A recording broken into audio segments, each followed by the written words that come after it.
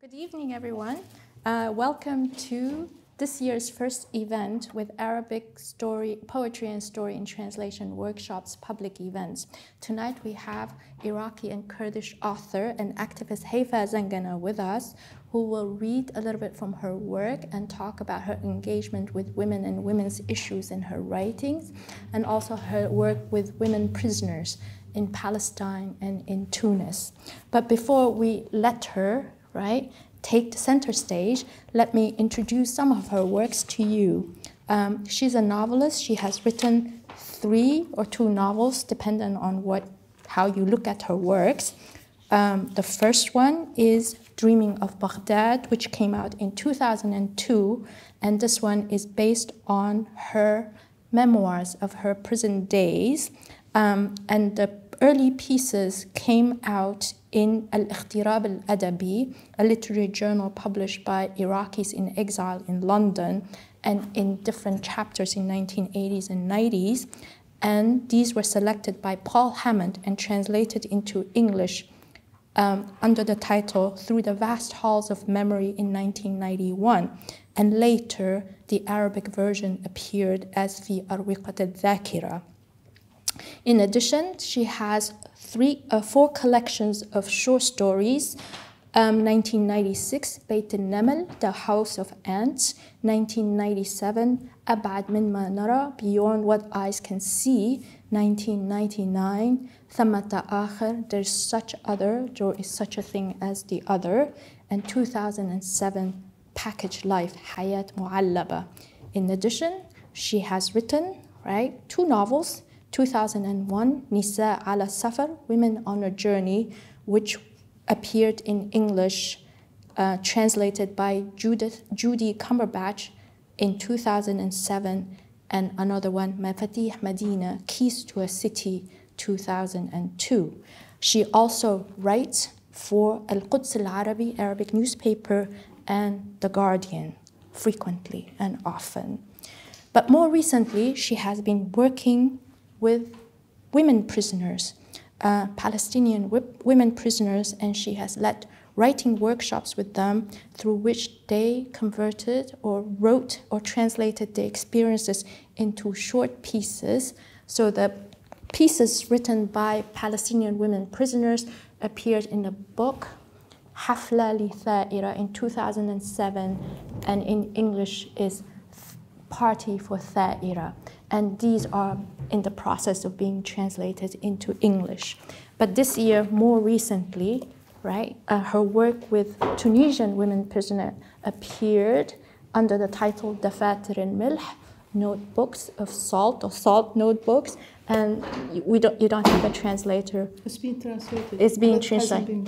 It hasn't been published yet, right? But of course, Haifa is a long time activist, and she engages with women's issues. So she has written a history of women activists in Iraq, and the book is called City of Widows, an Iraqi women's account of war and resistance, which appeared in 2007. So please help me welcome Haifa Zangana.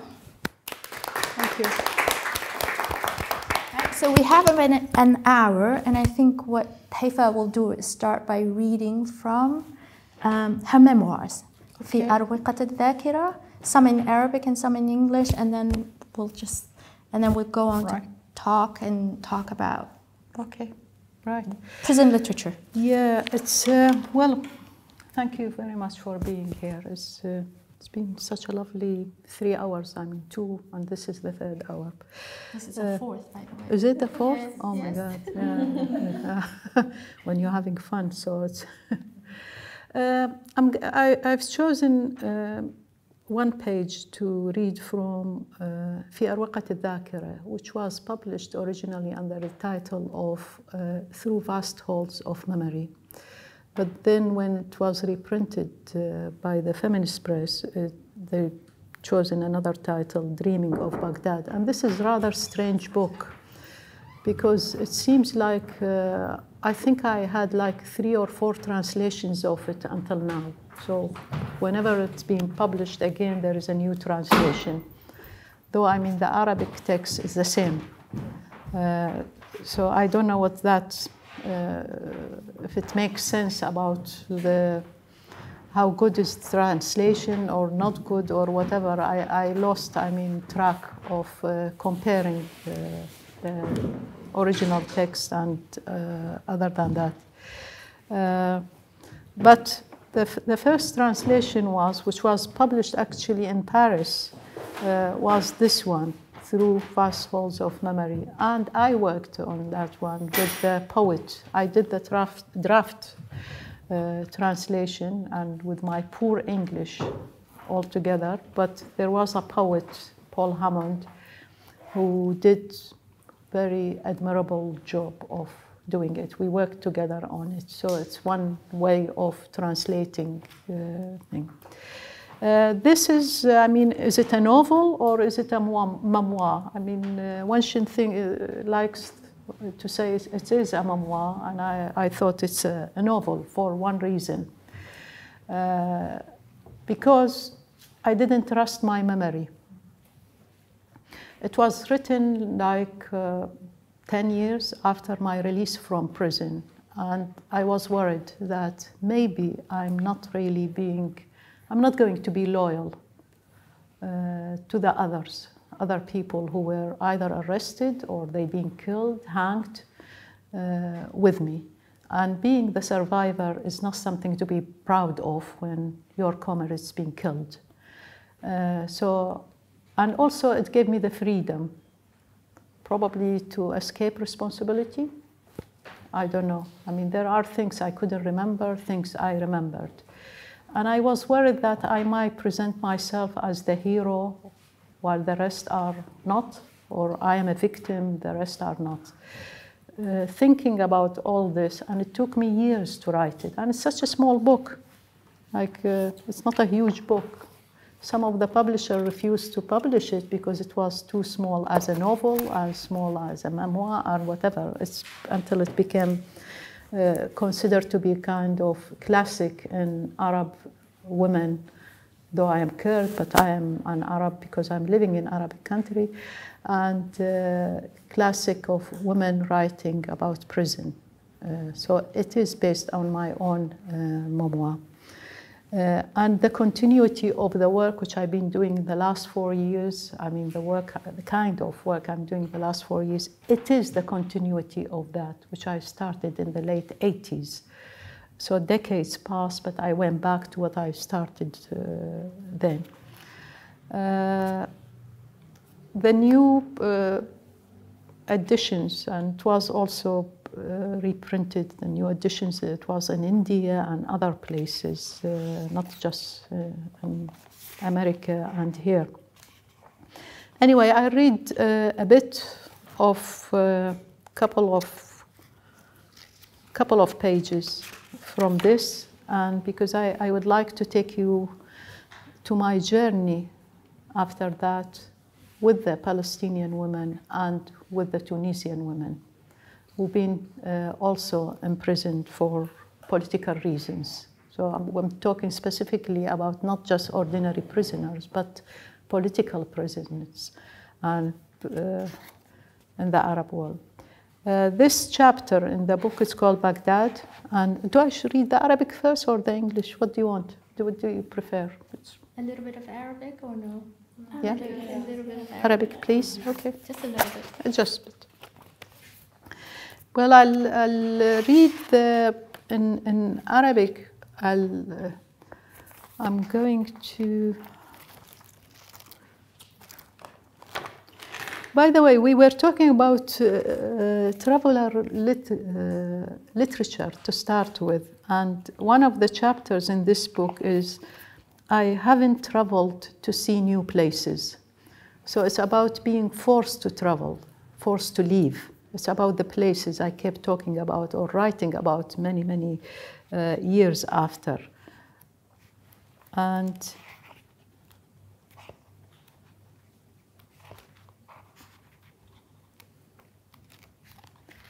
I could have started, right. This is about Baghdad, I called it. Here, city number 1, I gave it. I couldn't really bring myself to say what's happening here is actually related to Baghdad, because the word just Baghdad really, it does a passionate, I mean, a wonderful word, which I didn't bring myself to say it, that horrible things could happen in Baghdad. So I said, this is city number 1. كنت في 20 من عمري عارية، وقفت وسط الغرفة يحيط بي 4 رجال وصناديق كتبي والمنشورات ومكتب ضخم وآلات تسجيل وأريكة تمتد على طول أحد الجدران وصينية تحتوي بقايا بعض الطعام وستائر مزدلة أبداً. الجالس خلف المكتب الضخم لم يقل الكثير. كان متوسط القامة، داكن البشرة، يرتدي نظارات غامقة اللون ذهبية الإطار وبدلة غامقة اللون، يحمل في يده مسبحة. وزع نظراته عليها وعلي بالتساوي، كما لو كان متحيراً إزاء مسألة خاصة جداً. كان هو السيد المطلق لذلك القصر، قصر النهاية. That's the special place for political prisoners, is the prison. ملماً بكل ما يجري في أقبيته وغرفه العديدة، يستقبل زواره لإلقاء نظراته المتفحصة عليهم قبل توزيعهم على الغرف الأخرى، والانشغال الحكومة بتنظيف واجهة مبناها الإعلامي، والمعارضة الرئيسية بالمساهمة في تلميع بضع آجرات طمعاً في المساهمة بالحكم. تمتع ذلك الرجل بحرية كاملة في الاعتقال والتعذيب والإعدام، واختفى في دهاليز ذلك القصر آلاف الناس لمجرد رفع أصواتهم متذمرين. بعد 4 أعوام، ظهيرة يوم شديد القيظ، عانى سيد القصر من الصيرورة ذاتها، اعتقل وعذب وأعدم من قبل الحكومة ذاتها. بس then I ask, هل هناك إمكانية حدوث شيء يثير الضحك الآن؟ I was 20 years old. I stood in the middle of a room in front of 4 men. My boxes of books and pamphlets, a huge desk, recording machines, and a sofa were against one of the wall. Leftovers of a meal remained on a tray. The man sitting behind the desk did not say much. His name was Nazem Gzar, and he was the head of the Iraqi secret intelligence. He was of medium height with dark skin and wore sunglasses with gold rims. He had on a dark suit and held a rosary. He divided his attention equally between it and me, as if debating something. He was Lord and Master of Qasr al-Nihaya, the detention center for political prisoners in Iraq. He knew everything that took place within its 4 walls. He received visitors and delegated them to various rooms. While the government was maintaining its facade of civility and the Communist Party's main opposition was busy polishing a few bricks in the hope of securing a couple of seats in the government, this man had absolute freedom in arresting, torturing, and executing detainees in the labyrinth of that castle. 4 years later, at noon on a hot, sunny day, he suffered the same fate. He was arrested, tortured, and executed by his own government. What was to become of me? One of the men prowled around me and then touched me. As he did so, I could hear the laughter of the other men in the room. I was so scared. I had no time to be disgusted by the slimy hands touching my body. I looked at the curtains, the walls, the boxes of books, and as I smiled stupidly, the man hit me across the face, his coarse words swirling around my body when he hit me on the head, lights danced in front of my eyes. I was pushed against a wall. The man who was so far had remained calm and silent, now moved for the first time and told his men to leave me alone. Approaching me, he pointed to my clothes and I quietly put them on. He told me to sit beside him and asked me softly, "Are you hungry?" "I want to go to the toilet." One of the men accompanied me to the toilet on the first floor, which was not an easy task, as he had to stop me time and again and order me to face the wall as other prisoners filed by. After they had gone, there were drops of blood on the ground. I followed the man to the first floor, and he showed me to the toilet. No, it was just a room with a tap. I turned around confused. He said, "What's the difference? Do what you want to do here." And he stood behind me. I urinated and returned with him to the hall. There, the master asked me to sit next to him and eat dinner. "And now, I want you to tell me everything you know." He patted me on the shoulder tenderly, as if we were friends. He was a friend I hadn't seen in a long time, and all he wanted was to hear my latest news. About what? It doesn't matter. Tell me about everything, anything. Remain silent for 2 days. Those had been my instructions. After that, people would get to know about my arrest. Meeting would be cancelled. Hiding places would be changed. 2 days of silence. This was the lullaby I comforted myself with, and a smile coursed through my shivering body. He stood up and said, "It seems you are all alike. I thought you were an intellectual with nothing in common with those ignorant people." He left, and I didn't see him again. Well, that was the first couple of hours when I was arrested, and it goes on. But also, I mean, it's. I hope I didn't depress you. It's a lot of it. It's hard. What have you seen about moving on from also the first city to the second city, which was I moved from Baghdad. I went to Syria. I worked there with the PLO because I am originally a pharmacist. My degree is in pharmacy, and so I was the manager who helped to establish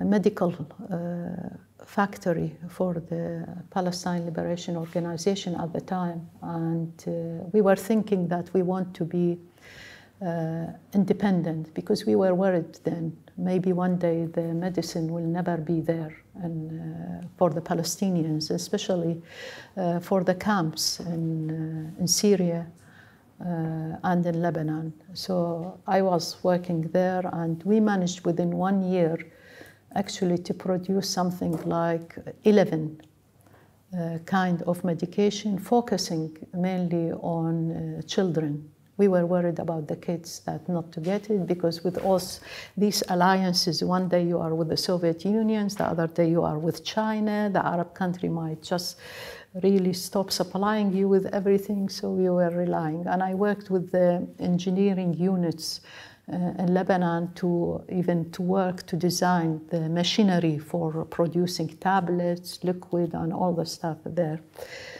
So that was moving to, and then I had to move between the camps in Lebanon, between Syria and Lebanon, until I left and came to London in 1976, where I kept my link with the PLO for a year, and a person who was almost in charge of everything was assassinated in Paris at that time, and then I just gave up and carried on writing, painting, everything, and producing books and carrying on.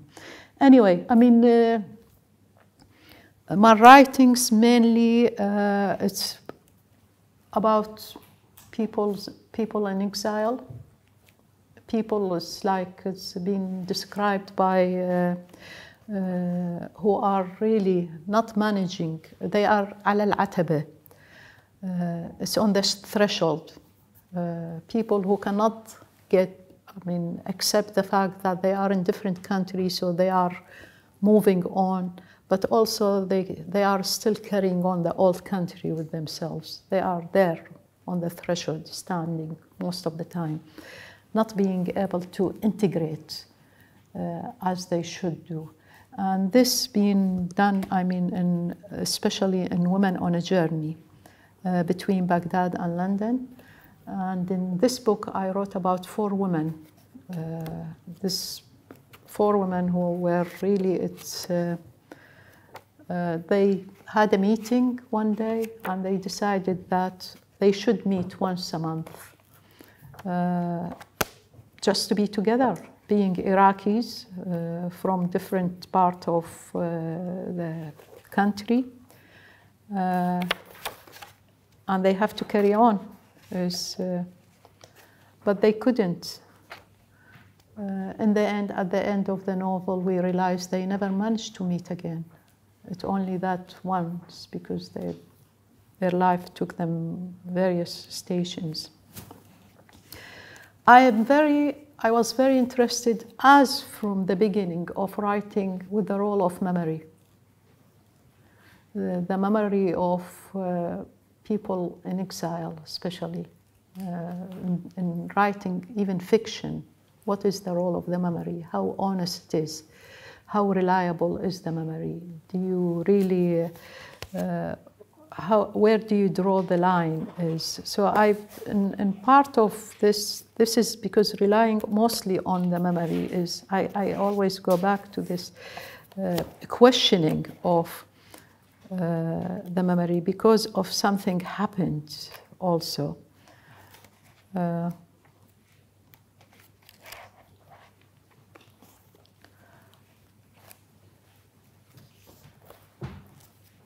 Writing about the past is a game the writer plays by fence with memory. She chases them, but they slip away and hide in the enigma of time and place, in the labyrinth of the present and the unconscious of dreams. Memories are too elusive to grasp as the truth. Some construct them, while others erase them. I sometimes becomes all, and everyone else is erased. Truth hides behind layers of colored clouds that filter it and allow only glimpses. The truth is covered, events camouflaged. The writer sees the past like looking at an old photograph.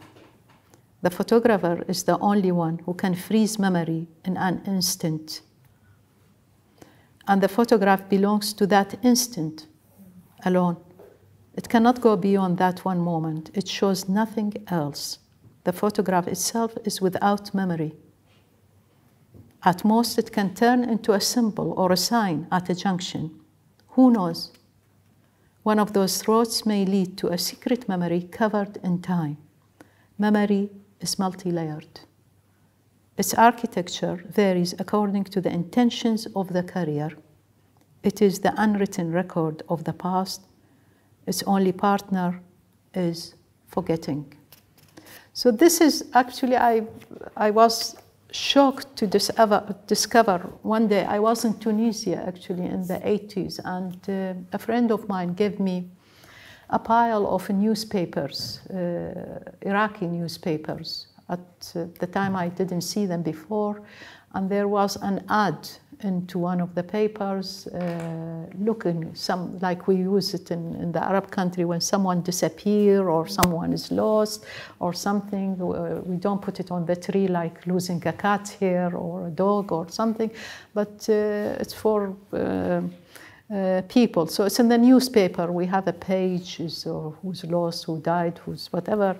And I saw this one about somebody who been lost, and suddenly it clicked in my mind that there was someone lost in the time where we were at the struggle, we were fighting the regime. Someone who I didn't write about. And then the name came immediately to me. His name came to me. And I said, where is he? Why didn't I write about him? What's happened to him? It was like a complete cover-up of the whole thing. He just disappeared. We went to the military base where we were based, and he disappeared. And I didn't ask. So why didn't I ask? I started questioning the whole thing about how honest we were at that time. Was he killed and buried in the base? And did I know about it? Did I know the details? What about his parents and everything? Then it's something like it changed completely in myself and what we did, and required me to go back and look at it in a different way. All of it is thing. And that is what really, it's the background of all my writing, is how truthful we are. Do we record what's happening even when there is imagination? Is the imagination free us using or claiming there is imagination? Or like what I've done, instead of a memoir, I've said this is a novel. Does it free us from responsibility, moral responsibility, legal responsibility, other things? So it's a lot of ethical questions going on and all. And that's I worked on with Women on a Journey. It's about those 4 women from various political parties. 4 of them, they belong to different, one of them from the Ba'athists, another one is a communist and all. But really it's, but also there is a lot of things that really those women should be together, but they couldn't.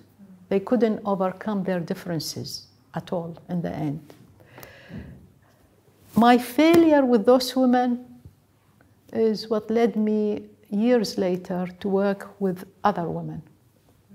Probably it's my failure to work with Iraqi women. So I worked with the Palestinian and the Tunisian. In Palestine, I've noticed, I went back as part of the Palestine Festival, which is intended to break the silence and about Palestinians. The literary figures, they go there every year and taking to various cities and places and live as the Palestinians live, even if it's for just 1 week.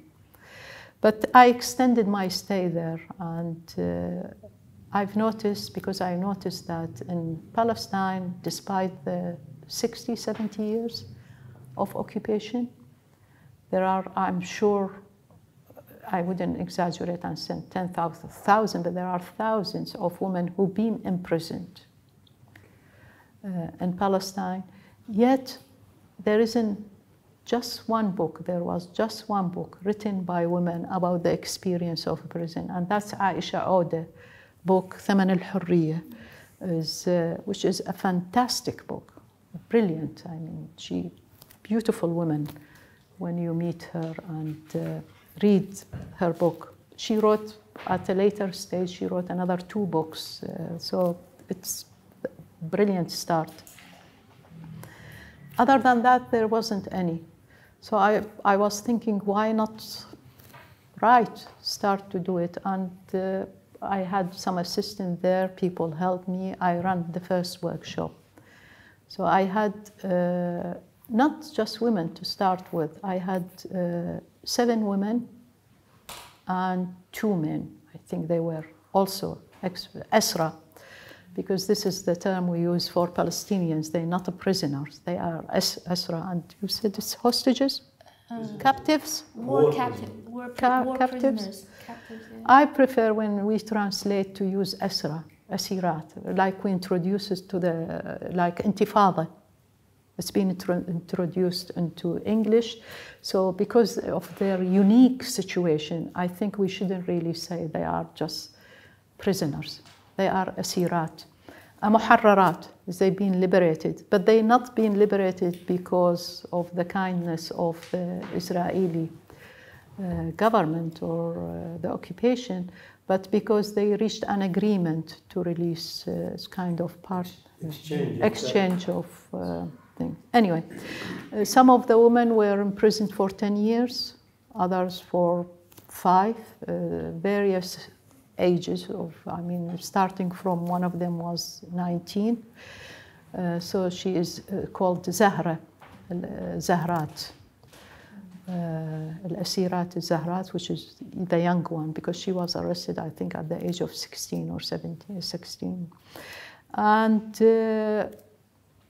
we had the 2 men, but the second time I went there, a few months later, they were rearrested. Because being released does not guarantee that you'll remain released. So you can be rearrested again at any time. So the 2 men were rearrested. I was left with the woman, which is a good experience anyway, I mean. So I worked with 7 women. One of them, most of them, except for 2, one of them is a well-known writer, poet, Ferial Ghazzoul, her name, but she wasn't imprisoned. So she was interested in attending. And the other one was who just tried to write. She just started writing. So it went on, I mean, like most of them, they never written anything before. And we began the workshop. It took me like 3 workshops, 3 visits to Palestine, to Ramallah. And they were excellent because really, I mean, it is so difficult for them to reach the place. It was like, but they struggled to come and to attend. And they thought it could be like any other NGO coming or someone coming, visiting them, and they just say, okay, it's nice, it's good, and they leave. But I was determined to publish it. I promised them to publish it as a book, which I did while I'm thinking. And this is the book. It's Hafla li Tha'ira, which is, I chosen, it is a party for Tha'ira. And Tha'ira in Arabic is a revolutionary, is someone also, but also it's the name of the girl who was born in a prison, the baby, Tha'ira, and she spent 2 years in a prison with her mother. And one of the stories or text there is about her, all the women prisoners.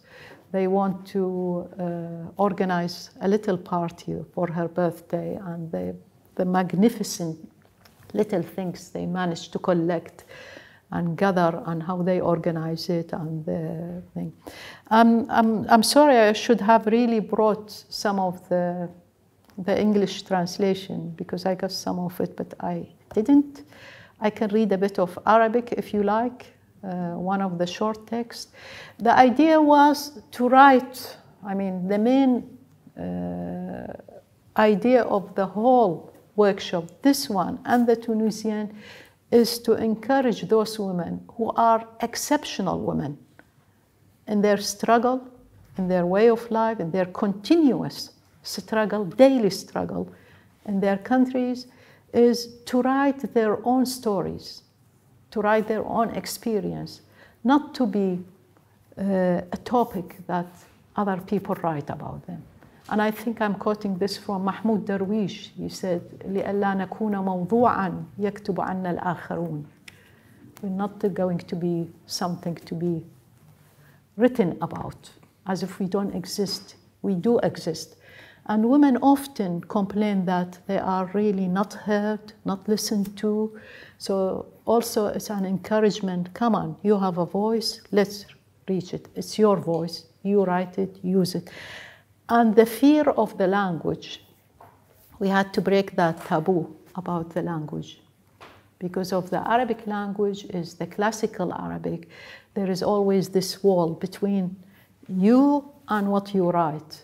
You speak Arabic, but you cannot write in the classical Arabic. How you break that? We reached, my encouragement or the idea is put down on paper anything and we'll work on it. So themselves, it's like what we've seen in the workshop. They worked as groups, they worked together, and also they were acting like a writer and a critic at the same time. They were started to develop this ability of picking things up and knowing what is and what is. And through exercises, we worked on various issues. And the other point which we really focused on is, come on, people are really, how many books about tortures they can read or they can listen, like I've been torturing you today and reading some of my things. It's unfair, really, not fair. I mean, how many books can you read about the sin? Let's try to grasp those human moments and presenting it in an artistic way, and different techniques used to write it about, even about torture. Let's not exactly do this and that. If you want to put your testimony, it's not about also, and your voice, it's not about I've been arrested on this date and been released on that. It's not. Though they are very important, and it's been done in many places. It's been recorded, your testimonies. Let's write something different. And they managed it. Beautiful, beautiful, if I may say, I saw myself, a beautiful text thing. And I would like to read one page of it. It's in Arabic, but I'm so proud of them anyway. It's this has been written by May Hussein, and she spent 10 years in prison. But also her husband disappeared. So she kept going back to that issue about her husband disappeared a long time ago and she hasn't seen him. This is the last piece I put in the book because I thought this can really, there is something different. Anyway, قطرة قطرة ينزل المطر. تلمس قطرات المطر وجهي لا أمسحها أريدها أن تبقى قليلا قبل أن تتدحرج متكومة على الأرض أستنشق رائحتها كم هي زكية رائحة التراب المبتل بالمطر تلعب الذاكرة لعبتها فتأخذني إلى أيام مضت 9:00 صباحا موعد خروج البنات إلى الفورة. الفورة هي ساحة السجن، ساحة من الصعب تحديد شكلها تطل غرف المعتقل المكون من طابقين عليها فيها مدرج من 3 درجات وسلم جانبي في أعلاه بوابة مغلقة. هناك في تلك الزاوية غرفة المراقبة حيث تجلس السجانة المناوبة لتراقبنا وترصد حركاتنا كأنها كاميرا مراقبة لا يرف لها جفن. أعلى الساحة سياج وشبك. هل وضعت ليمنعونا من التحليق أم لمنع أشعة الشمس من الوصول إلينا؟ بدأت السجانة بفتح الأبواب ولكن لم يخرج أحد فقد كان المطر شديدا في الخارج. سمعت صوت خطواتي الثقيلة تصل غرفتنا وصوت المفاتيح وهي تحاول إدخالها في ثقب الباب. قالت إحدى الأخوات وقد لفت نفسها بغطاء السرير الذي لا يكاد يدفئها: لا لا لا لا تخرجي، ألا ترين المطر؟ أجبت: أنا خارجة لأنها تمطر. في تلك اللحظة فتحت السجانة النحيل الباب ووقفت تتفحصنا بخبث ولسان حالها يقول: لست أنا من يحرمكم من الخروج، إنه المطر. خرجت. لم يكن في الساحة سواي. تسارعت قطرات المطر بالنزول من بين فتحات الشبك. لامست تلك القطرات الندية روحي قبل أن تبلل جسدي وبدأت الورود تتفتح بداخلي. اشتد هطول المطر. بدأت بالركض لأجد نفسي خارج حدود المكان والزمان. بسطت يدي فأصبحت مثل طائر يحلق في السماء، تدفق الأمل من قلبي كالشلال ليزيل كل همومي. انتبهت إلى وقع خطوات ورائي، فإذا بكل الأخوات قد خرجن وبدأن يركضن معي. حلقنا عاليا بفرحنا وبشوقنا الطفولي للعب. تحررنا من المكان المغلق. أصبحنا أكثر حرية من السجانة التي وقفت تراقبنا من خلف زجاج غرفتها. لعلها كانت تتساءل كيف استطعنا أن يكن بهذا القدر من الحرية؟ ألسنا محكومات بالسجن مدى الحياة؟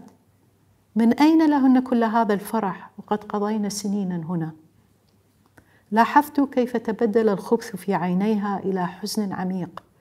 ترى هل أدركت في تلك اللحظة أن السجان هو السجين رغم أنه يملك مفاتيح الأبواب الخارجية؟ هل فكرت أنا سجينة هذا المكان والزمان، سيأتي يوم ويخرجن من هنا، أما أنا؟ أشاحت بوجهها عنا لئلا تفضحها ملامحها. تعالت ضحكات البنات. أمسكنا بأيدي بعضنا البعض. نمت البراعم الجميلة أكثر فأكثر وأزهرت، واصلت نموها إلى الأعلى وامتدت، وصلت إلى هناك حيث يجب أن تكون حرة مخترقة الشبك. So she's talking about the rain, the beauty of being when it's raining, she's there on her own to start with, and she was followed by all the rest of the women prisoners, and how they notice. I mean, the questioning about the role of the guard, the woman guard there, and how they realized they are free while she is the real prisoner. In fact, there within herself, because they know one day they'll be free, but does she know what will happen to her, the future? So questioning about that.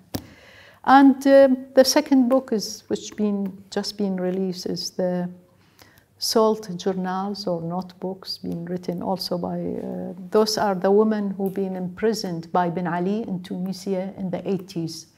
And I'm working now on the second part, which is about the writing of women who were imprisoned in the 70s.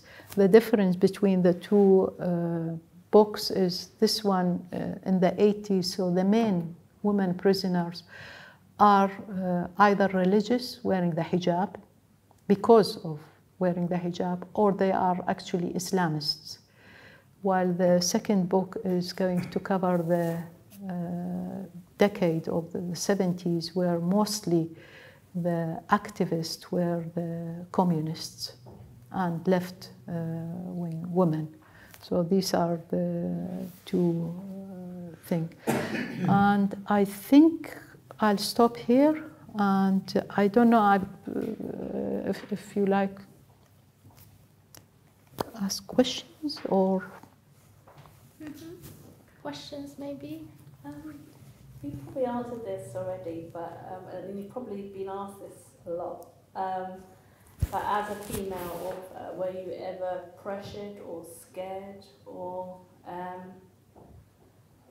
tempted to change your name to a male or initial with like J.K. Rowling did, because she thought being a female author would... No, not at all, no. On the contrary, because I am a female, I think it was good. No, no, never. I never had any kind of pressure in that sense, no. And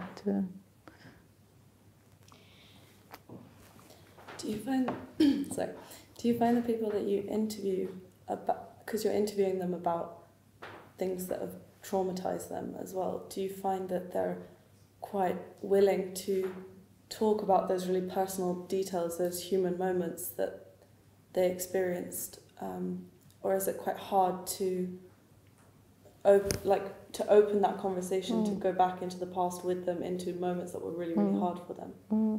I don't interview them. Not at all. Oh, sorry. No, it's just I let them write whatever they think. It's to start with is we spend some time together, and they know me, and they know of me anyway to start with. So there is kind of trust.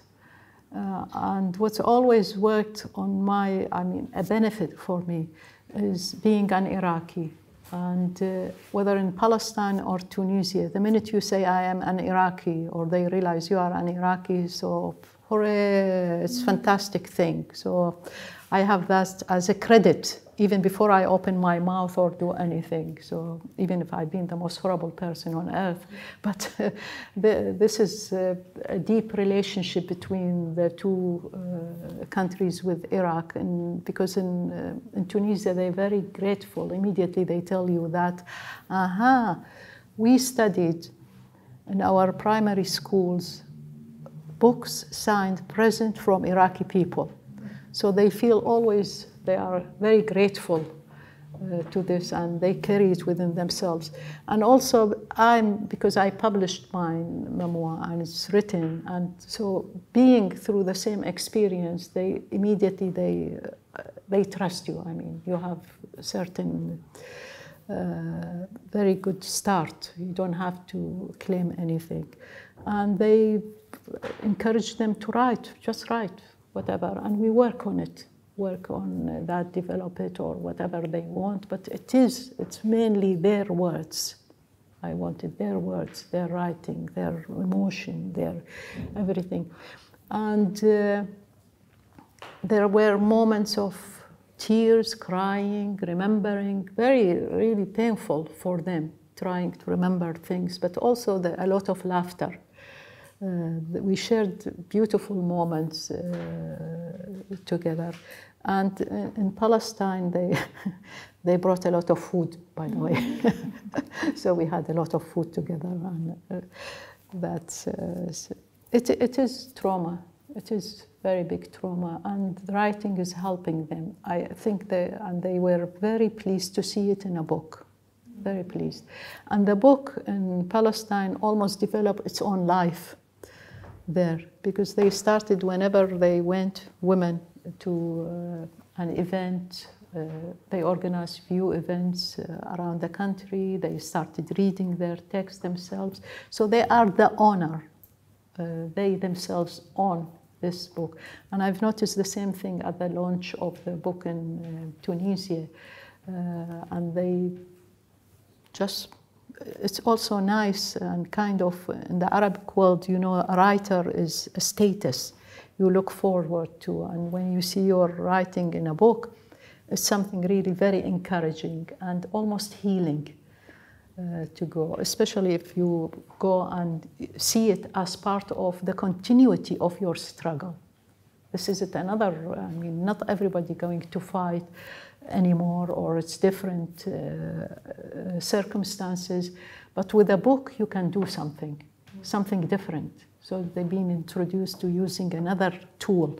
It's the writing, it's themselves, and their own writing, nobody else. Nancy. Thank you very much for reading that. Could you tell us a bit more about the process of getting it from that instruction of put anything on paper to kind of break down the barrier between the spoken and the written, and then how it went through the editing phases until it came to this. So kind of how did it transform from the Amir to the Fusha? Yeah. Well, it wasn't exactly Ammiya altogether. Yeah, because they have the knowledge of, they read. And that's very good. I mean, they were all, the good thing about them, they loved reading. So that's very good first step to it. So they know what is it. But what I kept in Hafla Lithaira, even the Hebrew, which being used by the the guards in the prisons and all. We kept some of it because these are the words they know about. So we had the footnote in the footnote to explain what it means or whatever. So we introduced even these words, which became familiar to them all. Between the classic and thing, I said simple. Simple Arabic will do for me. That was more difficult with the Tunisian. Because their spoken Arabic doesn't mean Arabic at all. So I had some of them training them how to write it in a simple Arabic rather than leave it as it is. Though, I mean, when it was necessary and it's very thing, and they were thinking, because there was discussion about it, they couldn't understand why this is not really, I don't understand it. Or it has sometimes very rude meaning, by the way, certain words they have in another country or for other, absolutely you can't pronounce it, something. For example, when you say I heard them saying, one of the women was saying, well, he's, يطحن and I thought يطحن is okay. I mean, يطحن is the flour when you grind flour.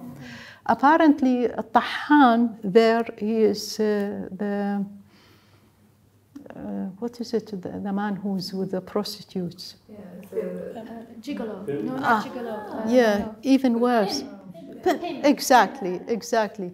So, I mean, when I say this word, they get upset. And then when they say that, another words they got. So we reached this medium happy solution of having it, some of the words they insisted, because after all, they are also addressing their Tunisian readership. It's not, I was thinking of the Arabic in general in other countries. Yeah, so we kept few of the words and we put it down. The process of editing, I did a lot with themselves. I mean, and they agreed about it. And we read it time after time after time. Together? Yes, together, yeah. We were so always. What was the first exercise you did with them? No, that was to begin with this about breaking the ice or getting comfortable, and let's start about we sitting here, write something about here, and then we start to about here. Yeah. I say write something about here. It's 100, 200 words like. And they start to notice that the place is important, the sound, the senses, all these elements of writing. And they learned. I think they were keen, they wanted also. In Tunisia, they are really more, because it's not under occupation.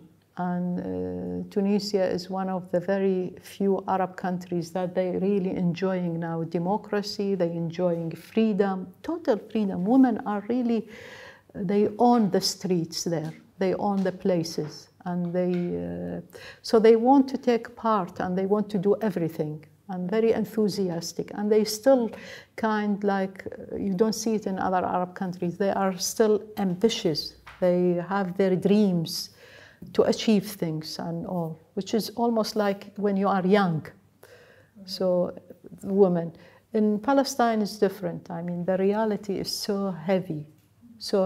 You have to seek hope. And their hope, I mean, they just by continuing whatever they can do. Yeah. Sarah, you have a question? Maybe the last question? Like a short one. So I'm interested in how you deal with memory when you're writing. So I can imagine that you can remember something very specific things very clearly, but something are very vague. Some things are very vague. So how do you deal with that especially when it comes to something vague in your memory? But how do you write about that? I have to say that, I mean, in the last, or since the occupation of Iraq, 2003, I haven't written anything literary at all. I couldn't. So, I mean, almost I haven't done anything related to memory or otherwise.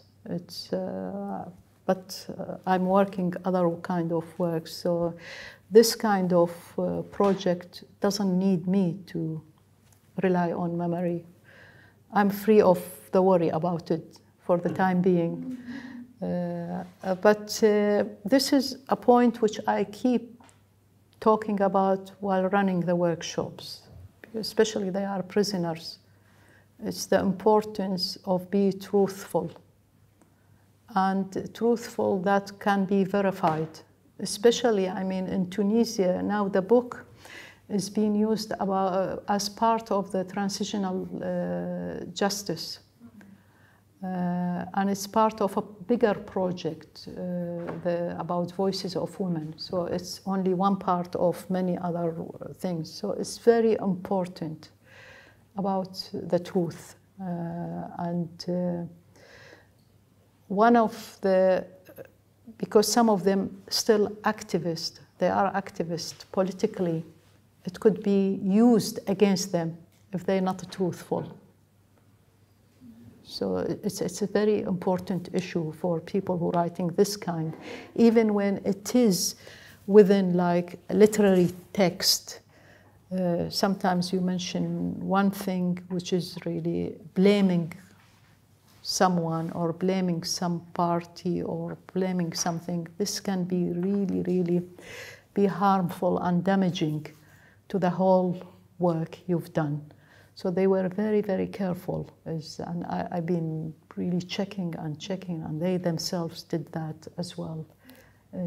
Yet, one of the critics, and he managed to find a mistake, an error, and it became like something. I mean, error, small. I don't know. It's the place of someone who was assassinated. So that's it became passed a big as, deal. yeah, well, he used it in a way thing. So it's very important checking, and when there is a project like this, it's I think no matter how you say this is literary, this is about imagination, about poetry. Even poetry can be, when is a political situation, can be really questioned and checked and used sometimes against you or others. So we have to be extra careful. Did you have in Palestine any issues accessing prisons? And were you doing the workshops inside the prisons? No. They've been muharrarat. They've been liberated. Those women, no, not inside, no. But now it seems like there is, some of them are continuing, which is very good news. And the piece which I read this by May, she is working on her own book, almost finished her book. But also there is another writer who volunteered to carry on the same project, because I'm not going there. I mean, I'm doing something else, so someone else is continuing. And I think, I mean, we're not changing the world, but definitely it's a very small step, which hopefully will encourage more women to write. It encourages, especially, I mean, those women who have this huge experience. It's no matter how traumatized, how painful, it deserves to be recorded. It deserves to be documented. And it's part of the overall, it's a national memory, actually, how you preserve it, how you have to write it down. We have, unfortunately or sadly, not many women writers. I mean, okay, you read now this woman has the Booker Award or prize or another woman, but they are not really representative of how many women writers or how women writing. It's when you look at the population of the Arab world and count how many women writers we have, we feel, my God, what's going on? And this is the part of the world that invented writing. What's happened to them? There are many reasons for it, but I mean, let's hope we'll have more of writing is very important tool, very important. I mean, I'm probably repeating what everybody knows about it, but sometimes we need to repeat it for some reason. Maybe on that note, we can bring this to a conclusion. Thank you so much, Haifa. It's been fantastic. Thank you again.